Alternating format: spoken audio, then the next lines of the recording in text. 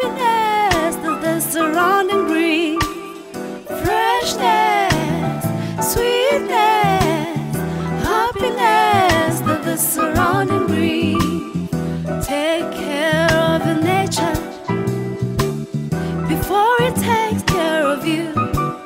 Ooh, take care of the nature before. Welcome to another exciting episode of Earth Check. My name is Angwenyi. This Super Wednesday, we have an exciting episode for all of you or to you back at home. Now, we are hosting someone from British High Commission. Her name is Angwenyi. I know she's a new face, but we're here to talk about climate. She's the climate advisor.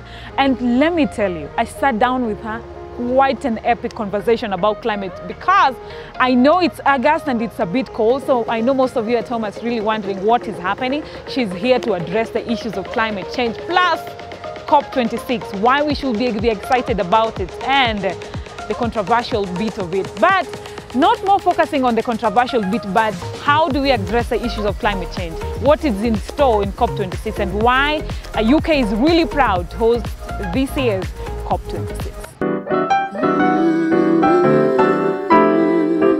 Anne, thank you so much for making time for us today. But just for someone who's tuning in right now, someone who doesn't know who Anne is, so a brief introduction of who you are. Thank you, Anne. So I am Anne Angwenyi. I am the Climate and Environment Advisor at the British High Commission in Nairobi, Kenya. I have a background in environmental law and natural resource management. My background started with a law degree in Nairobi. I did my law at the University of Nairobi, and then I proceeded to the US, where I got a master's degree in natural resource management and environmental law and policy. Okay, that's one hell of a CV. I'm so sorry to use that word. But I know you said something to do with climate advisor, and climate is something that hits home. And super excited that you guys are hosting COP26.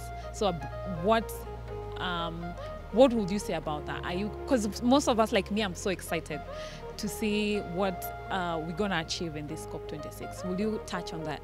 COP26 is a defining moment for the world. And the reason I say that is because we are all seeing the impacts of climate change. In Kenya, for example, the floods, the frequency of the floods is becoming more and worse. The amount of people and livestock we're losing. For instance, last year we lost close to 200 lives and about 130,000 livestock were affected. 800,000 people were displaced because of floods. We also saw the rising lakes. Now that shows that the impact of floods is getting worse and worse.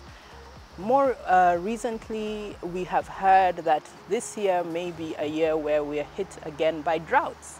Now, with droughts, the food insecurity that will result, the amount of people who will go without food will run into the millions. We used to see droughts every 10 years. They're now becoming more cyclical, every 5 years, which also that means that the impact on our economy, because we have to then ensure that our people are fed. So instead of having development projects, we are now ensuring that food aid becomes part of what the government will need to support, as well as donors.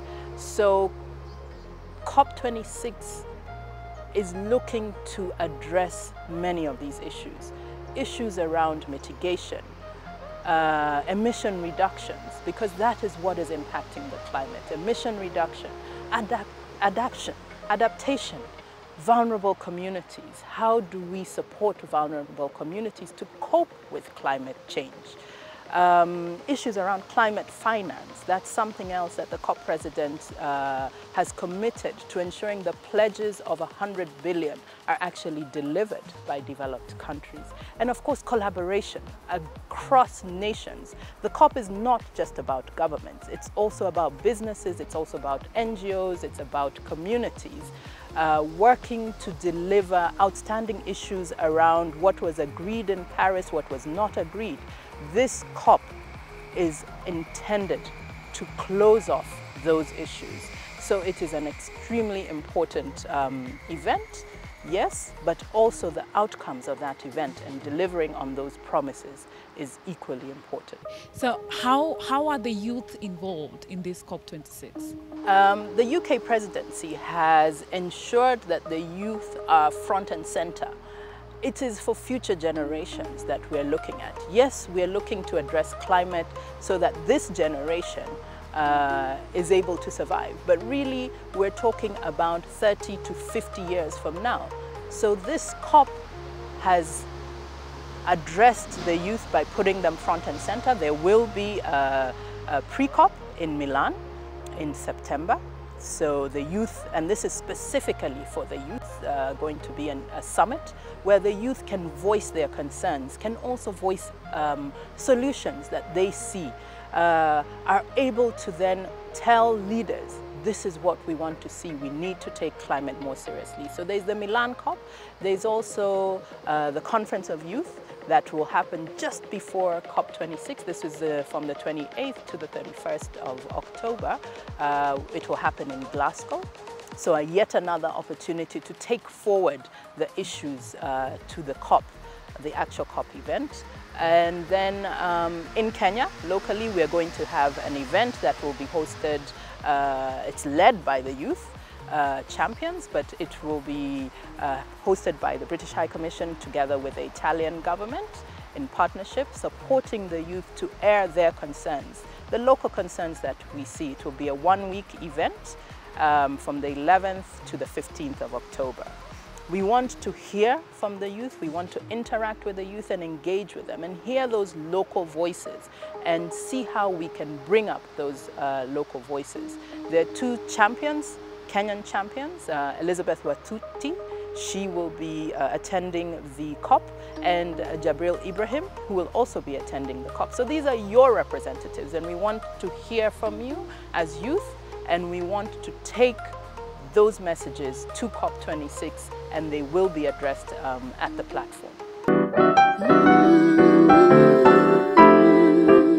From the conversation, you can really tell why climate change is a big deal and why we developing countries and developed countries should make it a big deal, because it affects all of us. It cuts across agriculture, water, pollution, and anything pertaining climate changes hits us hard, especially us developing countries. This and much more after the break.